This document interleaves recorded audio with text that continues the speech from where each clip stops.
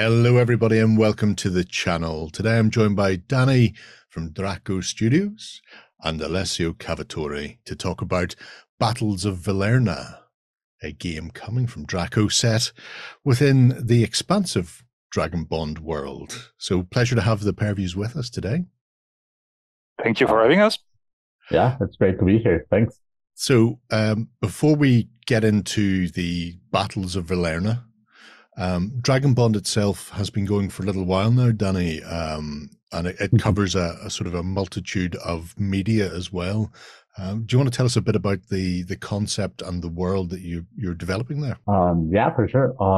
Well, Dragonbond is a high fantasy universe. Basically, the concept when we started, what we talked about is we want to do fantasy, the greatest fantasy that we can do. We want to rethink, throw all the basic concepts out the window, change everything, and make a full new fantasy world with all the things that we've always wanted to be in there. The biggest part, of course, is the namesake, the Dragonbond, which is a unique event that links a dragon and a humanoid together and makes them like one force of change. Because this universe is all about change.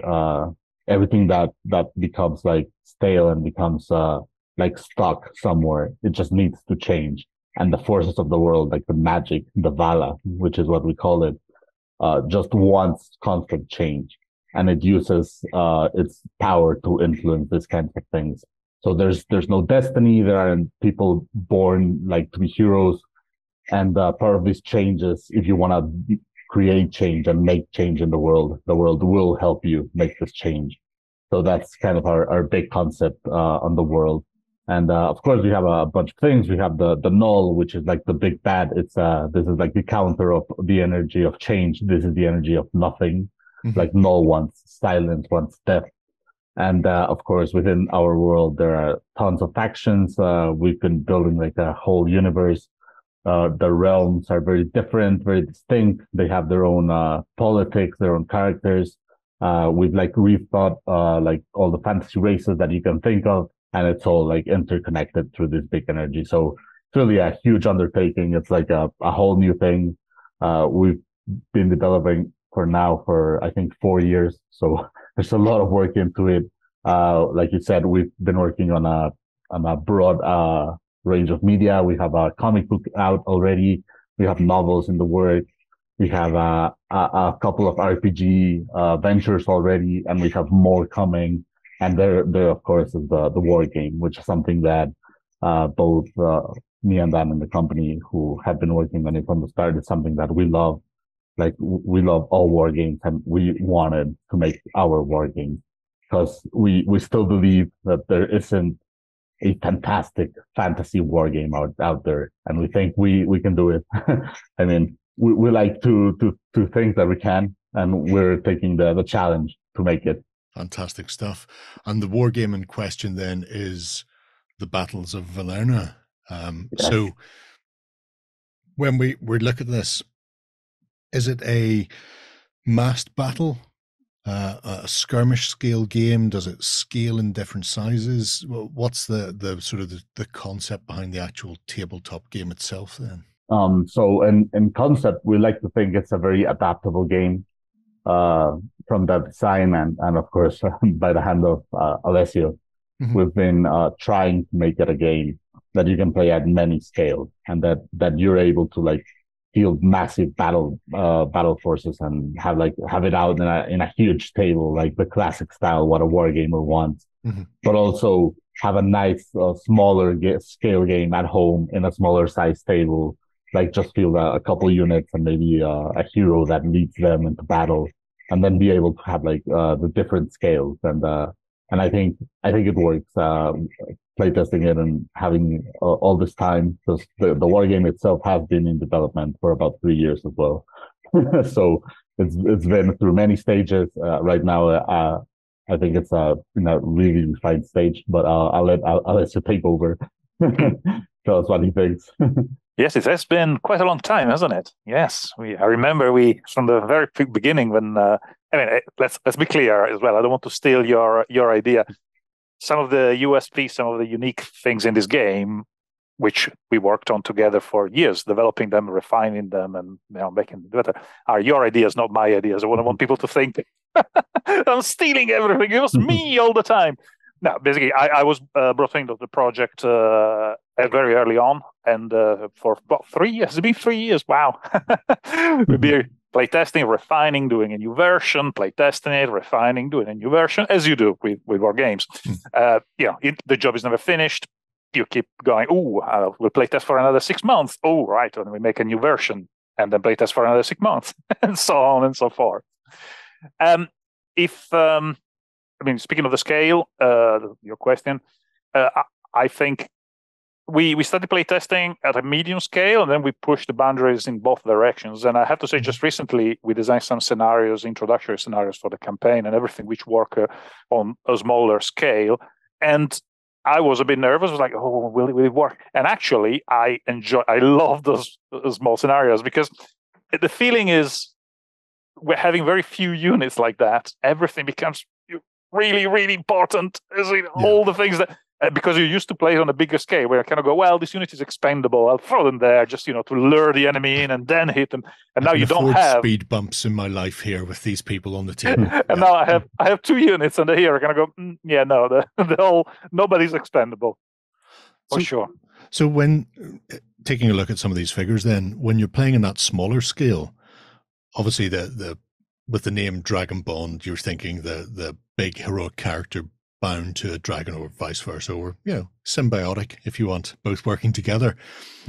Do they take a backseat then when you're playing the smaller games, and you focus more on the individual infantry and heroes and cavalry like that? Or is there still the potential to put some of these big expansive characters and monsters onto the table in the smaller games? Well, obviously there's many different scenarios, and the answer to your question varies depending on the scenario you're playing. But in general, you would be able to field a dragon with a dragon rider on. However, that will be your army. So if suddenly the scenario is about controlling several objectives on several parts of the table, you're going to go, Okay, yeah. So you can dismount and send your dragon that way. You'll take that objective, I'll take this one. But then you see the issue if there's more than a certain number of objectives. The Dragonbond, the thing you mentioned in game mechanics terms, and Danny mentioned in terms of background, I think is one of those unique mechanics here, and very defining of the game. Very interesting, I think, when, just to explain to people, is that if you have a dragon rider, so one of the great heroes of Valerna, and the dragon in the same army, you can choose at the beginning whether the two are bonded or not. I.e., that if the army represents a stage of their life, of the story, where they hadn't bonded yet, they started, or before, before or after.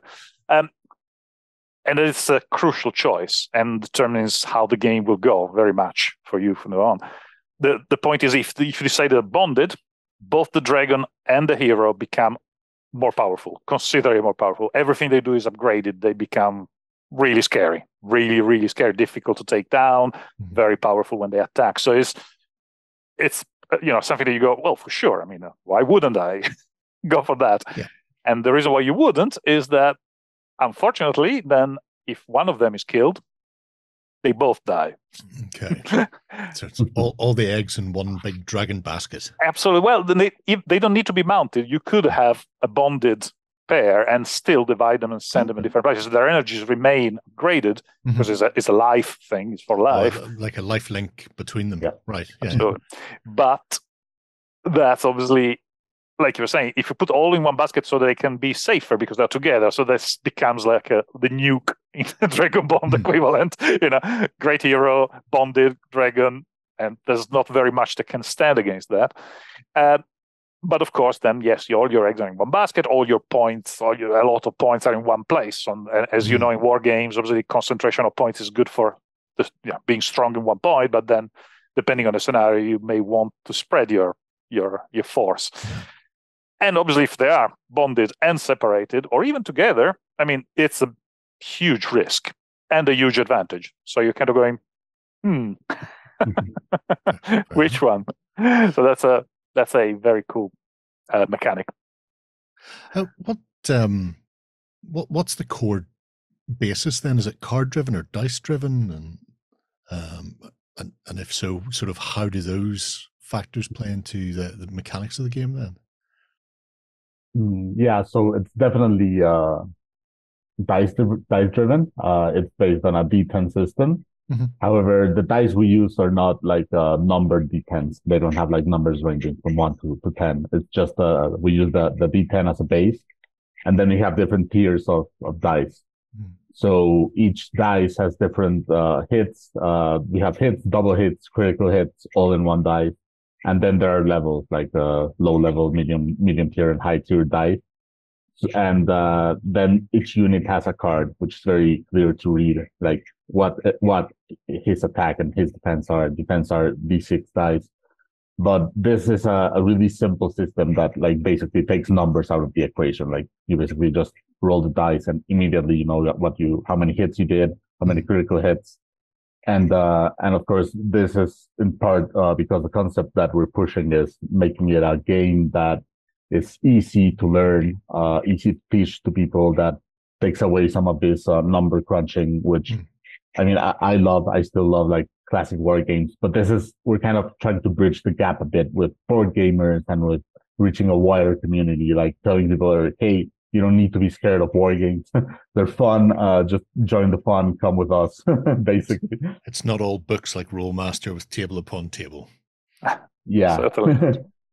And so all the components are thought to be things that you have in front of you that will make you make it playing the game easier. And it's fun because we've been developing this for years. And we see like now the industry like take like this direction, like Warhammer is now doing this and other big companies are doing this. So it's fun that we kind of got it right, I think, because once you see everybody starting to do this kind of thing, like every unit will have its card, so that way you have it in front of you. No longer do you have to like go through the whole book looking for the stats for your unit and trying to look for rules and stuff. So yeah, and the dice are a really big thing. I'm really fond of our dice system. I think it makes the game really playable. Like I play tested with people who have never played a war game before.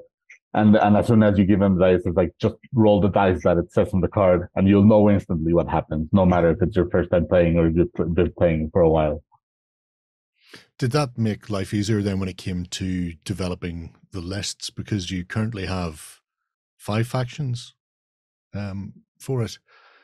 And with having sort of tiered set of dice, when it comes to differentiating between an infantry or a cavalry from one faction or another, then you can sort of be a bit more flexible. You're not restricted to a single dice type and a stat. You can go, well, X number of tier 1 and 1 tier 3 or whatever sort of combination is in there. Is that the sort of way it played out? Yes, I think in terms of reflecting what you're saying, imagine where you have a system where there's 3 levels, and we call them white, gray, and black, because from the lowest to the strongest, that's the color of the dice. Simple.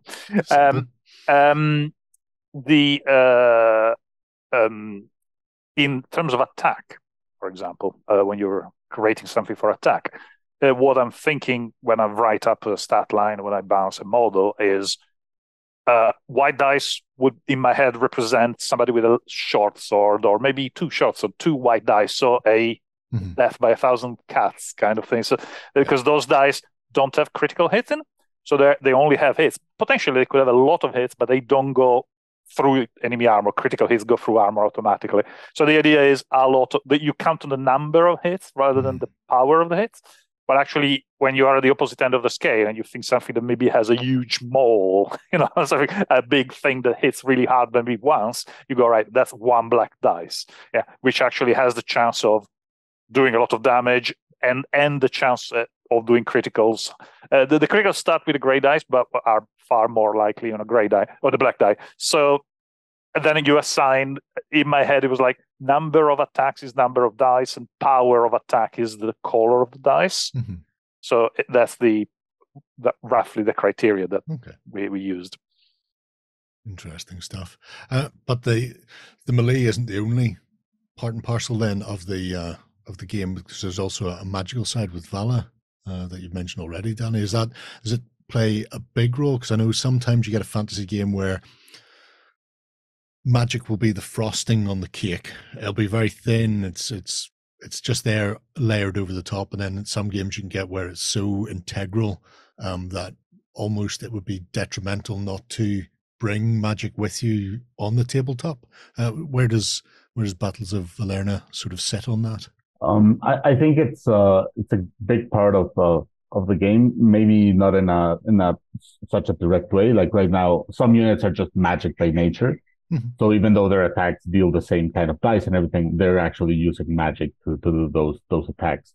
But where magic comes directly into play is your heroes. Like that's Aelas. That's one of the characters from our comic book. He's an elf that spent all his life among the dream elves, which is a different ancestry that we have. And the dream magic that they can bring upon using Phi, which is one of the parts of the Vala, he can enact them. And a really neat way that Alessio did for magic is you can like take some spells that are from any discipline, and then you buy those kind of as you're building your army. You can buy spells, and these have like general effects. Most of them are one use, so you bring them and you have them on your hand, and you can basically use them. But then some of the characters have some unique spells, and this is where it becomes a bit fun, because you can then feel the hero because it potentially has access to a spell that you really want. So it really comes down to the heroes. Like in the units, you'll see magic through their regular attacks. Like if you have a unit of Dreamcasters, which is an Alarian unit, they'll be just casting magic all the game, and it'll be mostly to attack. But then you can have some extra effects in your hand, and then you can use those whenever you need them. Some of them are like general effects, like your attacks get upgraded for the rest of the turn, so that that is like magic, like filling some of your units. Or it can be something a bit more extreme. Some of them are attacks, so you can like randomly like drop a new attack. And since you buy them, you're potentially allowed to like have a bunch of spells in hand ready to cast, and then have some unique spells. So that like makes you think of which characters you want to field. Do you want to field the characters that have access to some spells or others? And then do you want to buy those with points? So I think in that way, we're really like showing the variety of how magic works in this world. Interesting stuff. Yes. Sorry, if I may add, it's interesting how every faction, so basically, like Ladani was saying, we have a generic set of spells of Vala cards that can be taken by any faction. But then there's specific ones to the faction as well, which are very characterful. They're steeped in the lore of that faction. So, I don't know, Tyverian magic is all blooded and about death and explosions of blood. And so it's all like that. While Nawak magic is more to do, Cab magic is to do with nature, terrain, manipulation of terrain, and mists and winds, and, you know, kind of, while the Alarian magic is misdirection, dream, illusion, the teleportation. So there's far more subtle. And so it's fun to adapt the spells to that kind of to the lore is always the thing. If the rules reflect the lore, then you feel like you're doing a good job. And it's like, yep, that's the flavor you want. So with the some of the images we're seeing here with the, I suppose, massive creatures and monsters, are these tied to specific factions, or are they more a sort of a neutral wandering monster threat, the sort of thing that may appear in any army, or are they pulled in for specific factions because of where they come from or how they approach sort of life? Yeah, so those are not tied to any faction per se. They come from different realms. For example, this is an Igarwa, who is like a massive, almost mountain made of ice. It's huge. It's big in dimensions, and it's very scary. It's not an evil monster per se, but it's a force of nature. So if you get in its way, it'll wreck you. And this one comes from the Isval territories. So those are in the north. Those are in the like frozen tundra and stuff. So they're kind of tied conceptually to a place in the realm. But since it's a war game, like there could be a skirmish or a fight in those lands by two different realms who are not Isval.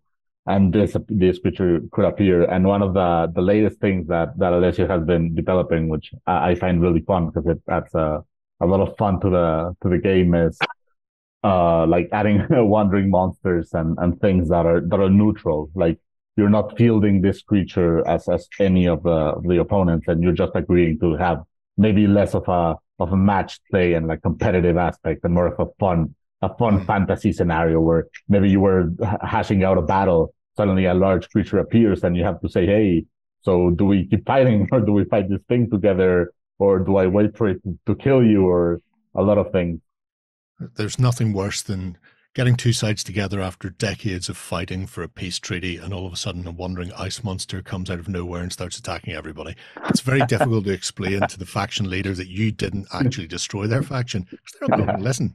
Yeah, I mean, there are some very different ways these things work, and it was very fun to develop it, because imagine some of them have indeed are completely neutral, have effectively an AI deck, so they would randomly do things. It's like, attack the closest unit, attack the closest wounded unit. It has, and it varies. Some of them are more straightforward, big beastie that just wants to eat anything. Some of them are more complicated. Like we have, I think the stormworm, this giant sandworm that disappears into the ground and then pops up when units move. So you're kind of suddenly going, do we continue our battle? Do we continue exactly what with the rhythm, or do we continue our battle? Or if I continue the battle and I'm moving, then there's something. So they create scenarios on their own with those cards. But some other ones are more sophisticated, like Demon Lords, where actually they basically every turn you hire them, you bid for their services. So you bid with victory points, but you can also, some of them you can be bribed with lives. So you kind of bribe for control of the giant creature that doesn't really care. It just goes with the highest bidder. So every turn this thing will go to the highest bidder, and therefore turn around and to do things. So again, there's this bidding mechanic every turn where you go, maybe I'll let him have it this turn because he's so far away. Maybe he cannot go, and then I'll save my bid for the moment when I really. So there is a lot of that. And some of them are just plain mercenaries that any army can just hire and add to their force. So there's a mix. There's several mixed ways of how they work. Yeah, I love that bidding mechanic. The idea fun. That maybe you sacrifice a unit or a chunk of victory points because the long-term gains will be worth far more than that slight negative dip at the start of things. Or alternatively, you might think that your opponent is really keen on bidding for it, and you push a lot of whatever, whether it's people into the maw or victory points to the side, and then your opponent didn't really care at all. If you're bidding off against each other, presumably whatever you bid is lost, regardless of whether you win or not. It depends on the creature. I mean, it depends. The background, obviously, in some cases you will literally be killing people and offering souls. In some cases, maybe just an offer. Of my opponent just butchering a unit and just going, I didn't want it anyway, mate. So it does vary. It does vary. I mean, I was thinking of history, like those battles in ancient, I don't know, Japan or Renaissance Italy, where you have, the general turns up and there's a force on the hill there, and it goes, I wonder whether they're on our side or not. The sort of question you do need to answer early, isn't it? And you're engaging, and like, are you going to charge them now? Oh, no, they're charging us on the side. Oh, excellent. I told you to offer them. It's like, oh, but yeah.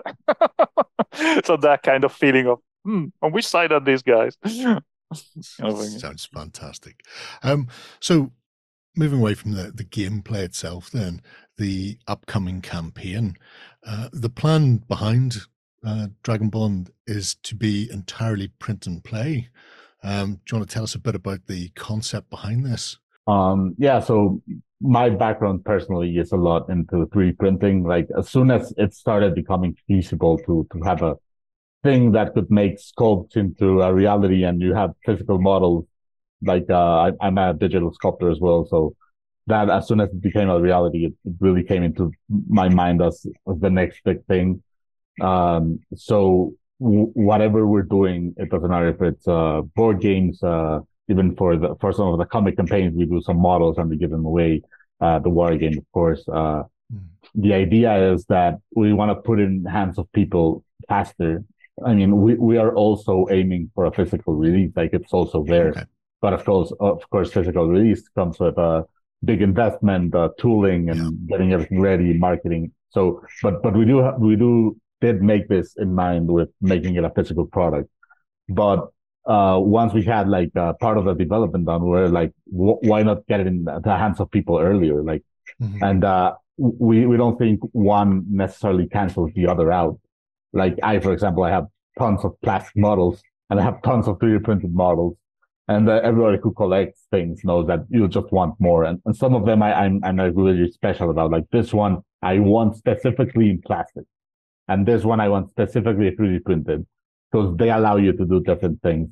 So right now we're doing, and we already have, I think the campaign we're doing has over 250 models all in all. So it's really a lot of things. We're revamping some of our models. We're adding scenic bases to everything. Like we really want this to look once you feel it on the table, like this is a product. Like if I saw this on the shelf, I would buy it as well. But I have the capability to print it at home. And maybe if you want to print 100 of the same unit, go ahead. Like you collect and you print whatever you want. So we've always been very, very much pro 3D printing. And I think we have built a great 3D printing community as a company. But we're also very much behind the idea of this is going to be a physical launch because that inevitably reaches more hands. If I think I saw a stat the other day, 1 in 10 houses in the US, for example, has a 3D printer, and that's good. Like that means there's a wide audience for it. Yeah. But there's nothing like having it in your local gaming store and just running into it. Like I ran into Warhammer when I was 12, and it sunk a lot of my money there. But that feeling of just entering your local hobby store and seeing like a box of something and being like, I don't even know what that is, but now I want to know because I saw it. So we want to be there too. Like the one isn't more important than the other. Like we want both. And actually, technology. And actually, people can already get a kind of a preview of the plastic models by buying the board game Lords of Vala, the board game Lords of Vala, which we also worked on, has models that are compatible with Battles of Valerna. So you can categorize like plastic models that I can also use for the board game and the war game. Yeah. Well, I was going to say, because there's you have a tribes I don't know what they call them, tribe subscription. Is that the term? I don't know. I'm not up to date with the kids. So people can get some of the earlier iterations of a lot of these things already, and the current rules, which are up to the 5th edition. Alessio, he said in a high questioning voice. They're available on the Draco Studios website, so people could actually start playtesting and trying some of these things out in advance if they fancy giving it a go as well. Yes, and actually after this campaign, which is launching soon, we're gonna revamp our tribes. Like we're making it focused solely on the war game. Like every release starting July, and after that, we'll build on the war game with the other great concept. Because there's basically 2 completely new things for this campaign, which are in the new rules that you mentioned. Those are already up. Okay. But there's the Wandering Monsters, which Alessio already spoke a bit about. And then we have mercenary units, which are units that are part of realms. So you could go to Alaria, Tiberia, Triumvirate, like the different armies we have. And there are some units that are available to all the armies. So you can potentially like fill that full Alarian army, but hey, I like the raptors, the orc riding raptors from the Ovakar army. So let's get a couple of those in, and that of course adds some pretty cool thing, because now you're able to like army listing and list building becomes really fun because you have access to different pieces of different realms, and they of course come with some unique rules, some unique things. They won't be compatible, for example, with some of your captains and your heroes and generals because they're not part of the same army, which much as a mercenary unit in the real world would be like, yeah, these guys are working for you, but they might not necessarily like mesh very well with your orders and how you tell them to do things. So that's pretty fun. And the mercenaries are, in my head at least, a big way to expand on the game. It lets us show sneak peeks of different new armies or new realms without having to do this big releases, like here's a huge army of 70 models, because that's like a huge undertaking. Sure. This way we're going to be like, hey, here's a sneak peek of what's to come, and you can feel this no matter what army you play. So, terrific idea. Is there any one particular thing then that you're looking forward to seeing from the campaign and seeing people get their hands on? Is there a standout model or a range within there that you just think, I can't wait until people see this and see what I can do on the tabletop? I mean, I personally really like the Sabar Triumvirate army, because I mean, orcs riding dinosaurs. We have like Ander, Fire, Jan, who are like basically our take on the Jan, the unit, the like magic unit, and they also have like this snake people. So they're like this mix of monstrous races, and they're all like pretty cool. And I don't know, there's something about orcs riding dinosaurs which just gets to me. I think everybody loves that. Yeah. If you're not a fan of orcs riding dinosaurs, it's probably time to check your pulse. Yeah. There we have it, folks. Dragonbond Battles of Valerna. It'll be coming to Kickstarter soon. I'm not sure when this video is going out, so we can't say exactly how soon. But keep your eye out for it. We'll definitely be revisiting it during the campaign as well. If you've any questions, please drop them below. And if you want to find out more, I will put the links to Draco Studios, the rules and everything else in the little doobly-doo below. But until next time, thank you very much. Go ahead and check out our other content on screen now. And while you're at it, why not hit subscribe and remember to ding our dong. Go on, you know you want to click it. Go on.